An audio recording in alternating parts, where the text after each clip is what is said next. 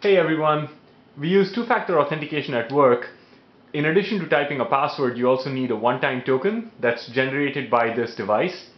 The device plugs into your laptop and prints out the token. And a friend was mentioning to me how it looks almost like putting a key in your laptop to start it up, just like starting up your car.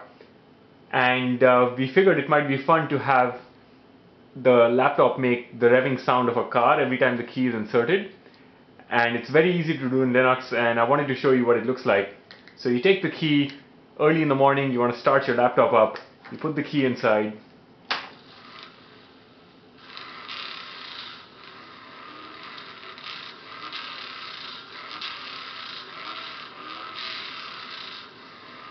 your laptop's in pretty good shape, you're ready to go. Alright, take care.